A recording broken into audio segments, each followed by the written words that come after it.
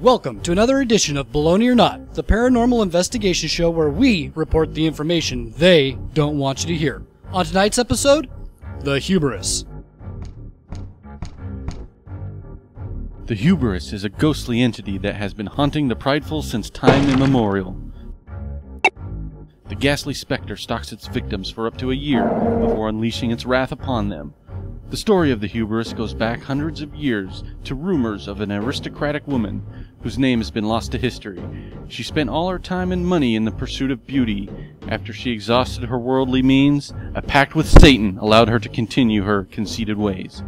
However, as the story goes, the devil doesn't play an honest game, and in death, she was anointed the anti-saint Hubris. So that's like double death or something. Wait, Nick.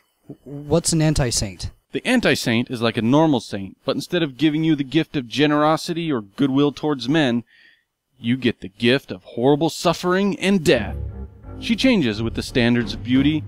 Look at this piece of ancient art that depicts her as a squat, fat woman. Through the years, her appearance twists and morphs to match the style of the era. She is an anti-saint out to pursue the prideful. She is known to lurk in the corners of your vision, and after a year of planning and spooking, she strikes. Instant death awaits her chosen. Death by lasers. Yes, death by... No! Will, can you just let me do this? It's just some woman. I could take her. Watch it, Will. Saying stuff like that is how you summon her and incur her wrath. I hit girls all the time. You hit girls all the time?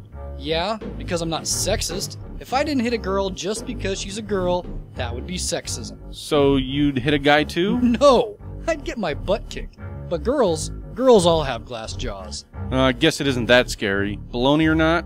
I guess this anti-saint Hubris gets the official seal of Bologna. Join us next time on Bologna or Not for more tales of the unexplained. Explained!